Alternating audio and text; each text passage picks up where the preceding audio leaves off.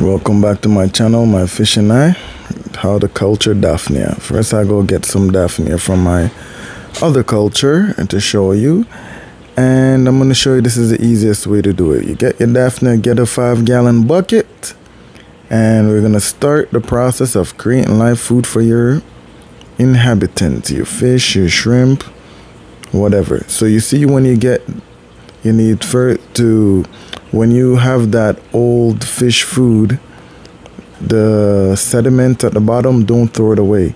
I use that to make the food to feed the Daphnia with mix it with the spirulina. Fill up your 5-gallon bucket with some tank water or dechlorinated water, that's standing water. Just let it sit for 24 hours if you can, but if you're using the tank water, you can use the Daphnia right away.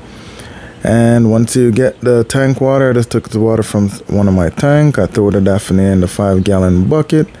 Real simple. Sort it around. Make sure I don't miss any Daphnia, because I'm gonna use them to populate this bucket, because their life cycle is like 7 days. So within 7 days, it's gonna be those little bit that you saw. It's gonna be full up of Daphnia. So once you pour your Daphnia in your 5-gallon bucket, you take your spirulina. I like, some people just use spirulina alone, but what I do is anytime I have any fish food in the bottom, it always have a little like dust.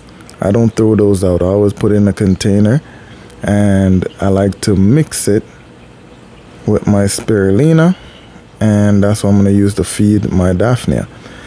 So I already mixed that little contraption and sprinkle some of the spirulina in the Daphnia culture. So what I'm talking about is, like, I have this large pellet, it was done, and I take my spirulina, and on the bottom of that pellet, when all the pellet's done, it's fine powder. That makes very good food for fry, and also great food for your Daphnia, great food for your black worms, because I have a bunch of live food culture. I have black worms, I have Daphnia, I have brine shrimp going at the same time. So I always I make sure I don't waste nothing in the fish room. So those powder dust, it's like food for those guys, you know what I'm saying? It's like a cycle. So they eat the food, so at least I know what's going in with the Daphnia and all my inhabitants in the black worm. When they eat it, I know they're getting good nutrients and all the vitamins. So when my fish eat the Daphnia and the black worms, I know what's going in their gut, you know what I'm saying? I know everything that's going in that's good. So as I say, show you, I feed some of the stuff to the Daphnia just swimming around in there, and they're used to eating this type of stuff because I have a rain barrel full of them. And any little dust, I just feed it to the little fries. I have some guppy fries growing up in there. Here's a little guy eating those dusts and powder. So don't throw out those things, man. You gotta save them, because some people just throw it out. I'm just showing you, that's fry food. It's very fine, and the fry love it.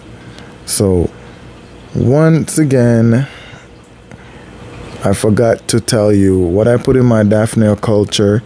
I usually put some eggshells. I crush it up like this, use it. You don't have to do it, but I find if I'm not gonna leave my culture, even if I leave my culture outside, I find that once I put the eggshell in it, the culture doesn't crash as often. You know what I'm saying? It doesn't crash easily.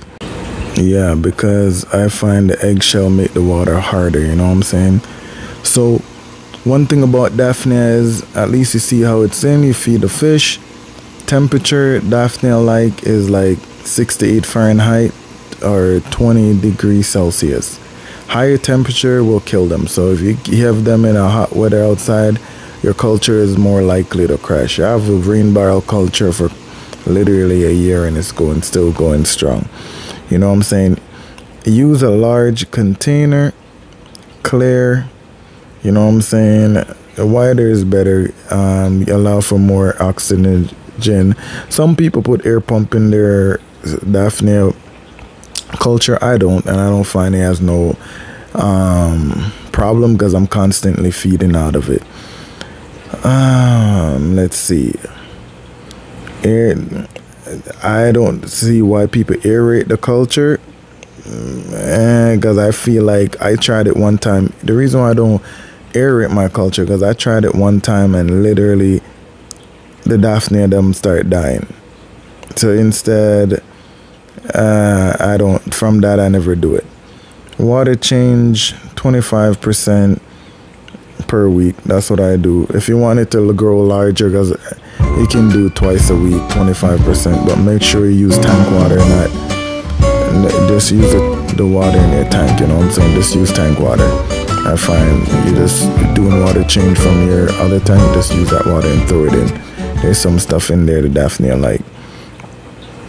Another way I do it in the summer is literally I put it outside to make green water and then throw the Daphnia culture inside, and that works very good too. Daphnia are suspend feeders and gather food from small particles, so that's why the fine powder dust works well, and they're eaten by many freshwater fish, including, as I said, guppies. Make it this far, like